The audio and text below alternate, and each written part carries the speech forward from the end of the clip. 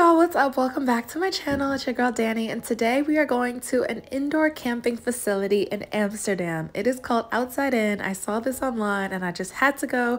Please make sure you book in advance, especially if you want a specific camper, because they can book up and check certain dates because the price varies. The camper I wanted usually goes up to or over 100 euros, but I was able to find it for 80. It was discounted and I believe it was off season, and this is the coolest place. So basically I went to a place that seemed like a warehouse area, and I walk inside, there's reception, and then this.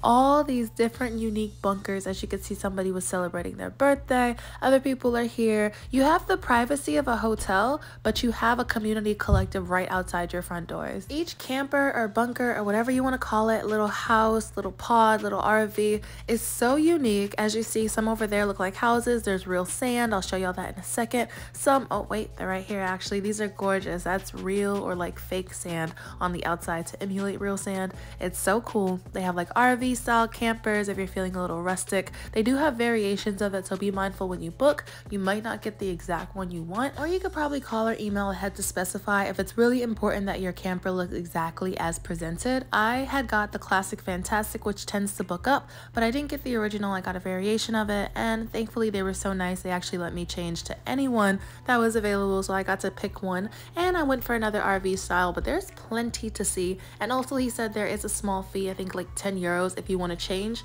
Say you get here, you see another one you like that's available, but there are so many cool ones. It was so hard to decide. The exteriors of these campers and the entire concept is awesome, and the insides are just as lovely. I'm loving the vibe. It was very comfortable, very quiet, but still lively. There was music playing on the background, and then at night they turn it off, and it really felt like you were camping. I can only imagine what this is like maybe in the middle of summer when there's more people. There was even an indoor swing, places to sit. Y'all, Outside In is lit. You have a little drying rack if you want to dry your stuff.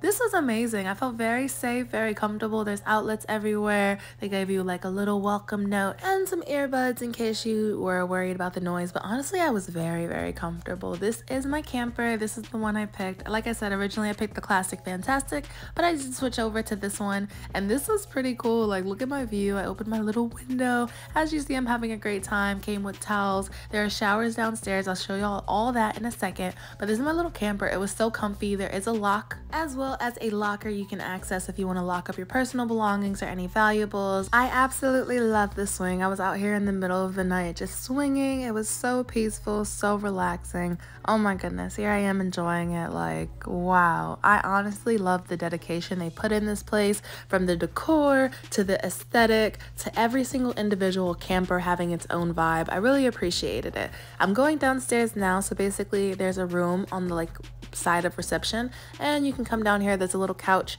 in case you got to make a phone call. You don't want to be too loud. Not too much of a common area, but it's still enough.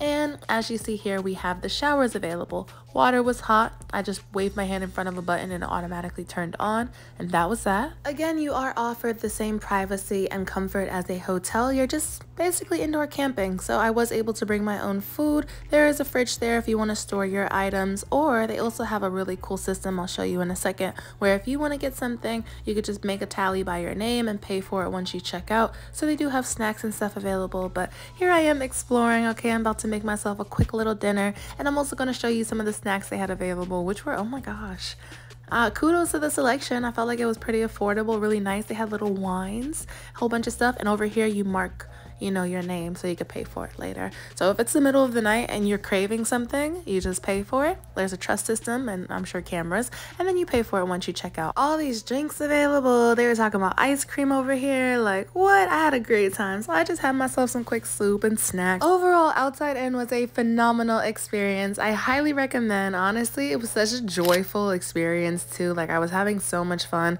There's a place where you can recycle. There's extra blankets and towels and all that good stuff. And this is just really cute. Shout out. Like, good vibes, good energy, really cool place. Everything was good. I have absolutely no complaints. I loved being able to camp without having to go outside, and I still got to enjoy the vibe. So yes, if you visit Amsterdam and you are curious, feel free to check this place out. I had myself a really great time, and again, I highly recommend booking in advance. I also want to say that when the lights went off, you definitely felt the camping vibe, so I appreciated this trip, and I really did enjoy myself. Thank you so much for watching. I appreciate you taking the time, and I'll see you later. Bye.